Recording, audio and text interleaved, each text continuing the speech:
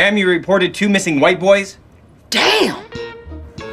We waited for Gretzky like he was giving out cheese. You guys are still here? Yeah, we're waiting for Gretzky. He said he'd be back in a few hours. Look, he's not coming back, okay? He had changed the plans and went right to the airport. I'm just checking out. That's it, I give up. Drew, I'm sorry, but let's just go home, man.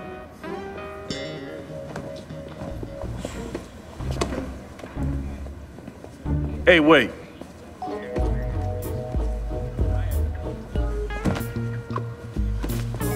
At least his name is spelled right.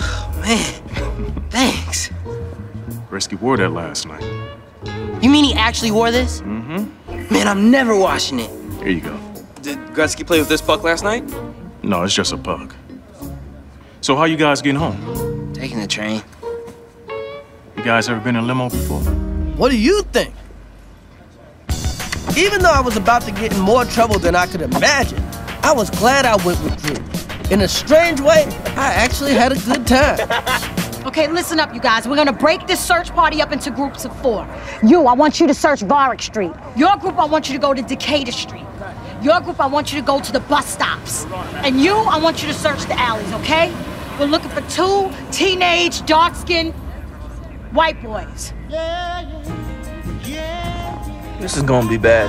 Oh, yeah. Worst part is, you didn't even get a chance to meet Gretzky. Or Gretzky, for that matter. It's okay. Still one of the best days of my life. Why, because you got the jersey? No. But thanks for taking care of me, Chris. I'm glad you were there. Me too. The best part of hanging out with Drew that day was for the first time I didn't see him as my little brother I was responsible for. I saw him as something more, a friend.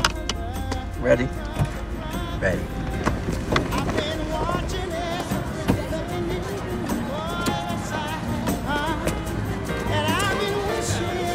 Chris?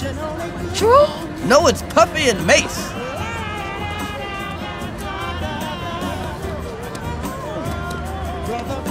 Bye, y'all.